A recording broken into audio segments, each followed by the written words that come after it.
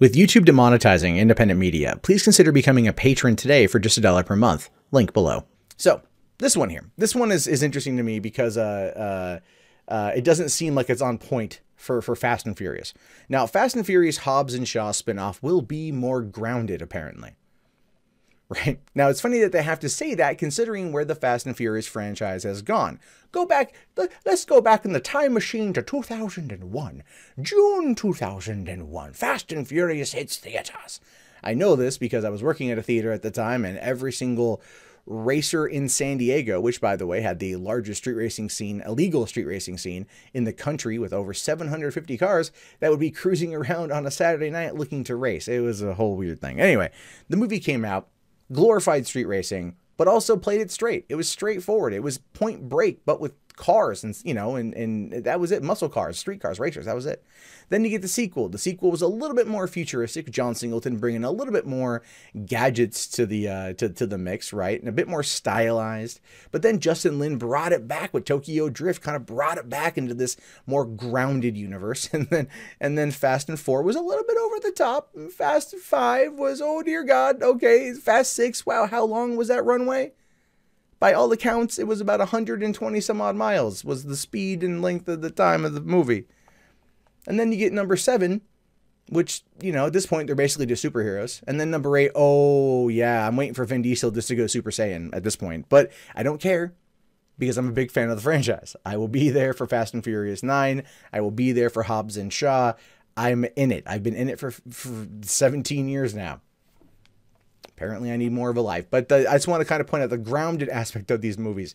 It's funny that they have to kind of go back to that.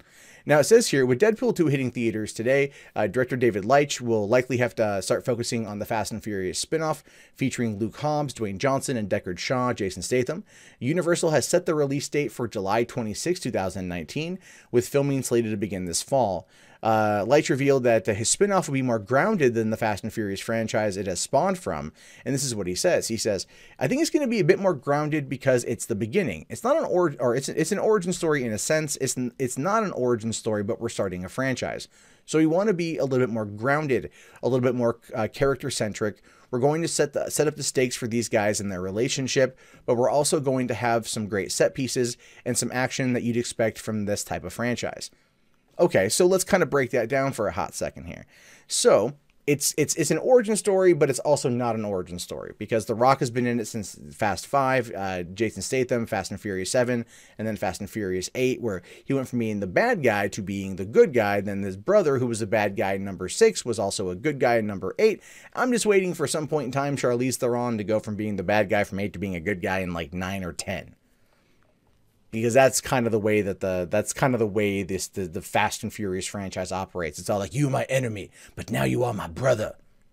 And that's kind of what's going on here. But I will say one of the big shining moments of Fast and Furious 8 was the scenes with Hobbs and Shaw. They were funny. They were great. I love Jason Statham. I have ever since Lock, Stock, and Two Smoking Barrels from 1999. I love The Rock. I have ever since The Rundown in 2003. And I'm glad to see that they're teaming up because those scenes were freaking funny. And I felt really bad when it got to the end of Fast and Furious 8 and they didn't have their goodbye scene, right? Like if they shot it, they never made it into the movie. Vin Diesel was kind of being a bit of a megalomaniac at that point in time, but it's basically his franchise, so whatever. But anyway, so he says they want to be a bit more character-centric and they want to kind of set up their relationship and then kind of build up from there.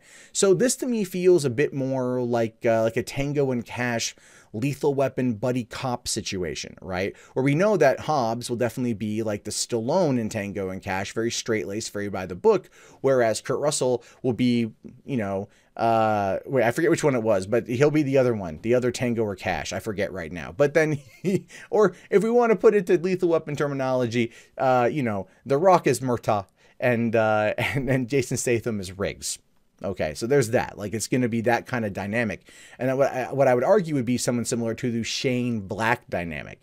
And that, honestly, is who they should model this after. Make it more fun, make it more fresh, and still kind of keep it grounded.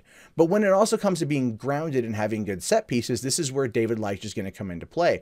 One of the reasons why he was chosen to direct Deadpool 2 is because of his work on John Wick and Atomic Blonde, where he took these low-budget, kind of shoestring budgeted films and made them look like they were much bigger than life and had the action sequences very well choreographed and very well shot. And I think we're going to see quite a bit of that. Now, F. Gary Gray in the prison scene in Fast and Furious 8 did a great job directing that action. What they did in that scene was pretty fun. It was just fun.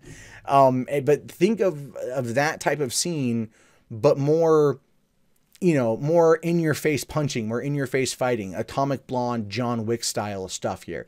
That's what we're going to be talking about. Like, imagine if those of you who've seen Deadpool 2, the shootout with the interns, right, at the home, you know what I'm talking about.